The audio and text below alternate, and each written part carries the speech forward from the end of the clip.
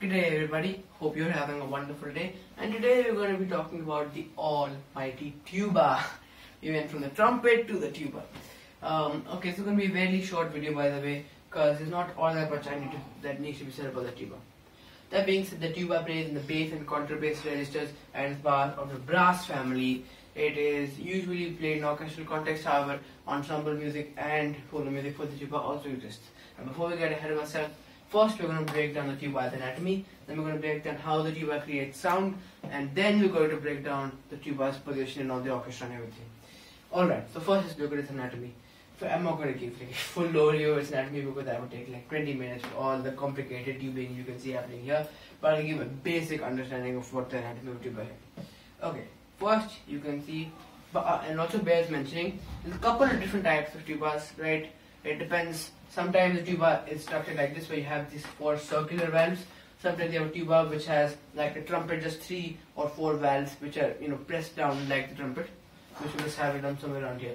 Both are technically still called the tuba, but regardless, I'll leave this one for my demonstration today. However, the other one also exists and functions quite similar, quite a similar fashion. Okay, anyways, so up here, first part is the mouthpiece.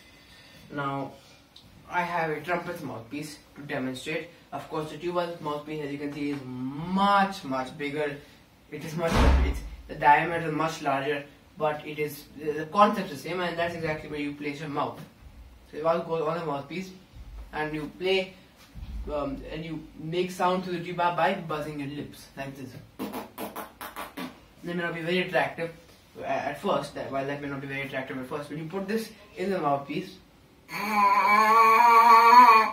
it's still not very attractive, but it sounds better. It has slightly more character. And when that sound resonates through the mouthpiece and through the tuba, you get the tuba sound. But that's not relevant. Point is that when you put the mouthpiece on your mouth, that's what it's a detachable piece which is about there, and it's where you place your mouth. So that's the mouthpiece.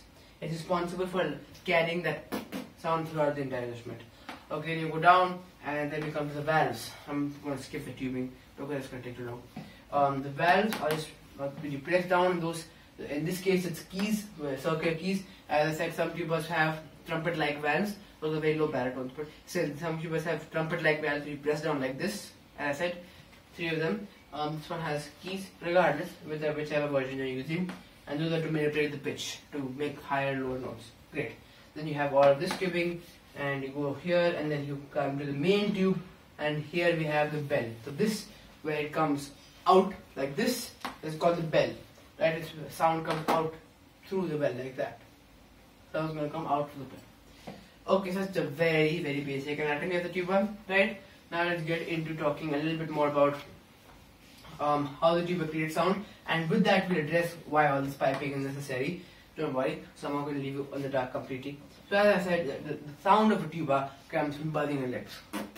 And when that resonates, that sound resonates through the mouthpiece, through all the piping that's present in a tuba, you get the titular tuba sound. I've already demonstrated how this works in my Friends horn and trumpet videos, so feel free to watch those if you want to actually see me first buzz my lips, then put it in the mouthpiece, then put it in the instrument to see how that changes.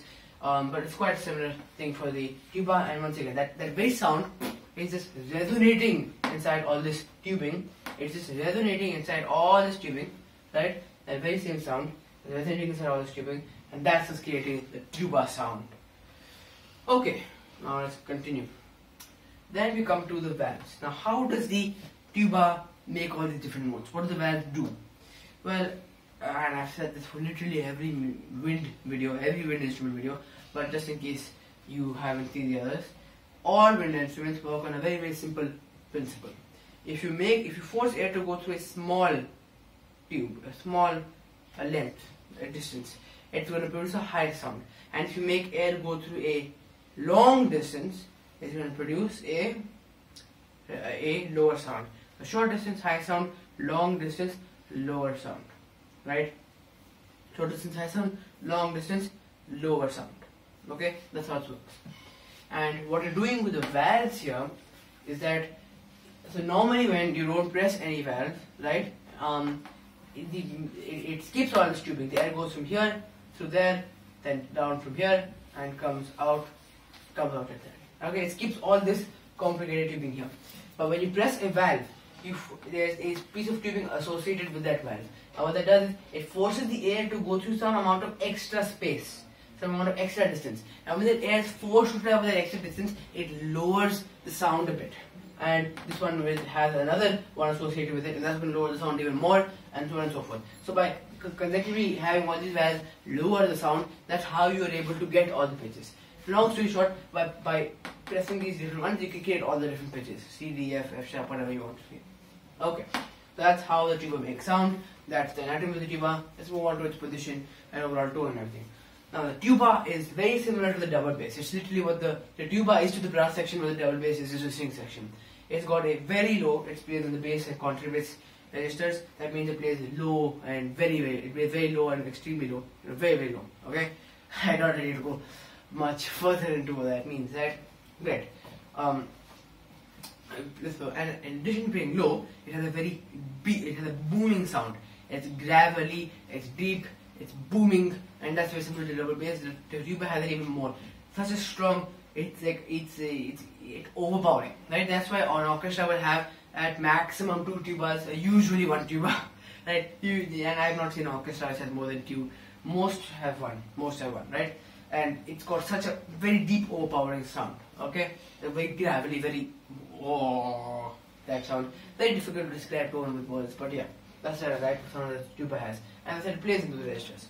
So now we come to its position in the orchestra. What's it doing in the orchestra?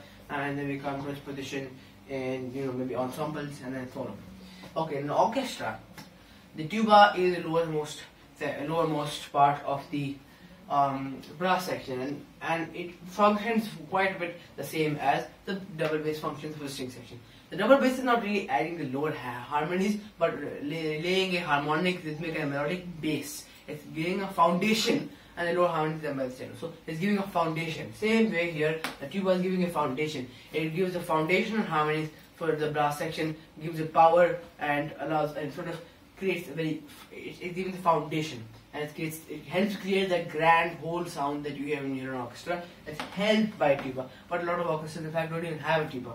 Very few composers write for tuba in an orchestra. But when you do want that if you ever hear a very overpowering sound, it's probably coming from the tuba. And it helps once again lay a foundation upon which all the melody and harmony can be created. So as I said, it's very similar in role to a double bass. In a lot of ways, very similar to a double bass. Anyway, so that's its role in the orchestra. Occasionally, you will have a tuba play a melody in orchestra. This is even more. Tubas are barely seen in orchestra, so as you can see, it's even more rare to have a tuba play melody, but it's not an impossibility. You see tubas play melodies every now and then, and that means the rest of the orchestra is silent or supporting the tuba, and the tuba is playing the main melody, or is playing it along with other instruments. But tuba usually has supporting and more foundational role in music, not really in the orchestra, not really frontline melodic role. Not really in the foreground very often. Okay, that's orchestral music out of the way. Now we can talk about ensemble music. And when we talk about ensemble music, in fact, tubas, just like double basses, aren't used that much if I'm not wrong, because once again they have a very gravelly, overpowering sound. So you need many other instruments to compensate for that. So that's why a string quartet doesn't have a double bass, because double bass is too strong. I don't think many brass ensembles include tuba for the same reason. I think they include baritones, which are like tubas but a bit higher, right? So tubas but a bit higher, right? Those kind of instruments, I'm pretty sure they include that. If you want to count that as a tuba, go ahead, do so, right? There's no problem doing that. Euphoniums, but the honest to goodness tuba is very rarely seen, because once again the overpowering sound completely overpowers whatever the other instruments were trying to do in a chamber, ensemble, 5-6 instruments. So you don't see all that often. Okay, moving on. Solo is also very seldom seen. Solo, of course, solo music exists for all instruments. I don't need to emphasize that it exists for all instruments, but in very small quantities for our friend the tuba here. You don't find all that much solo music for the tuba. It exists, but not all that much. Same for the trombone, same for the viola. Not that much solo music exists. It exists, but not that much. That's really all there is to it. And with that, I really covered all that I really wanted to cover about the tuba. That's really all I wanted to cover about the tuba, yeah. Regardless, that being said, thank you so much for listening so far. Hopefully you learned something. hopefully you walked away with more knowledge than you came in with, and you enjoyed it to some extent. That being said, this is me wishing you a wonderful rest of the day. Thank you very much for watching. Bye.